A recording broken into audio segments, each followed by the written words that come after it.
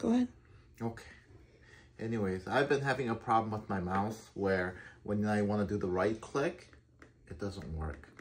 And you got to push really hard on the right side to make it click. But over here, it doesn't work at all. So if I'm using it, nothing.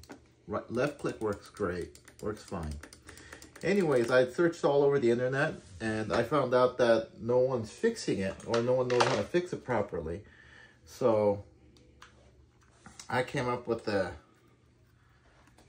way to take care of it, which is there's clips on each 4 of these corners right here, right around there, right? And there's 4 of them. So what I'm going to do is I'm going to remove the front first and make sure it's a really rounded piece. A plastic one would be nice, but I don't want to go find a plastic one. I'm just going to use whatever I have. I looked online and a lot of the people are just using screwdrivers and messing up their mouse really bad. But anyways, so I'll just go here and just twist. And well, the last one, once it's all out, the last one is fairly easy. You just kind of twist it. Cool. Like this. Like that. And then there we go. Now we got the mouse apart. Now I've seen people do all types of things, like they'll bend the aluminum out, which is you're going to destroy your mouse and it's going to look ugly, so don't do that. What I figured out is there's only one button.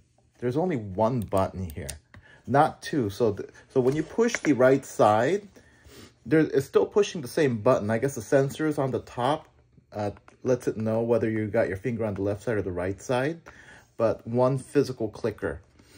And so I think the plastic is maybe kind of after use is just relaxing, so it's not able to stay supported, and so it's not clicking well anymore. So my solution to that was I got a piece of tape, and I've got this little one right here. I got a little piece of tape with a piece of paper underneath.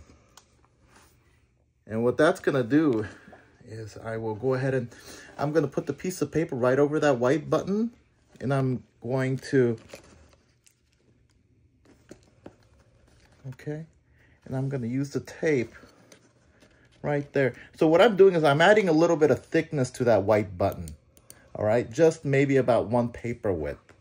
You can try 2 paper width, experiment with it, see what you get. And once that's on there, you keep on the opposing side, there's this little plastic nipple, and that's the only thing that's touching that button. So it's not moving, it's not going side to side, it's only pressing straight up and down. Now I'm going to put this mouse back together, start at the bottom, and make sure it's lined up real good, and just give it a good, lined up all straight, and give it a good squeeze. And then the top, and there we go. Then click, click, done, fixed. Good job. Good job. Have fun with your mouse. Or you can cut it off now.